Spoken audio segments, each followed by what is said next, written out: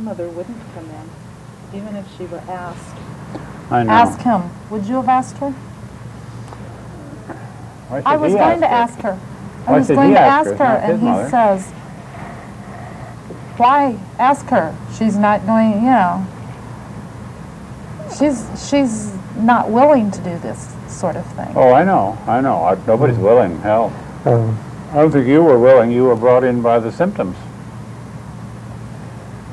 Well, my mother recognizes no symptoms. You cannot talk to her about it because I've tried. You mean you can't? Don't say I couldn't. But she wouldn't listen. No, I don't care if she listens or not. There's no point in talking if she doesn't listen. Oh, sure. Sure, you can say all sorts of things, not caring. How did she con you into helping her stay a little girl?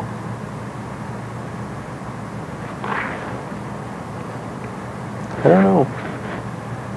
I'm not sure that her mother isn't a lot like my mother, and I'm just a little boy to her now, too. Oh, sure. I would assume that. And maybe it felt comfortable. Yeah. Knowing my mother-in-law, as I know her, even if she had come, we would have had to live with the repercussions of it forever. Well, that's what we're talking about. You still live with repercussions, except to sound worse now. Then the ones you'd be living with, bring her in here, you could blame on me. You wouldn't have to be responsible for them all by yourself. Now the ones that you're suffering with are ones that you are responsible for all by yourselves. My mother wouldn't come in, even if she were asked. I know. Ask him. Would you have asked her? I was going to ask her. I was going to ask her, and he says, why ask her? She's not going, you know, she's not willing to do this sort of thing. Oh, I know. Nobody's willing, hell. I don't think you were willing. You were brought in by the symptoms. Well, my mother recognizes no symptoms. You cannot talk to her about it because I've tried. You mean you can't? Don't say I couldn't. But she wouldn't listen. No, I don't care if she listens or not. There's no point in talking if she doesn't listen. Oh, sure. Sure, you can say all sorts of things, not caring. How did she con you into helping her stay a little girl?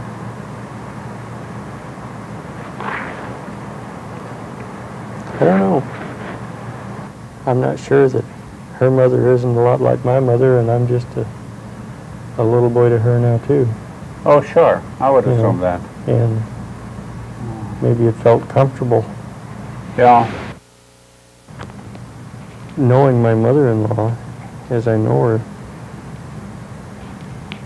even if she had come,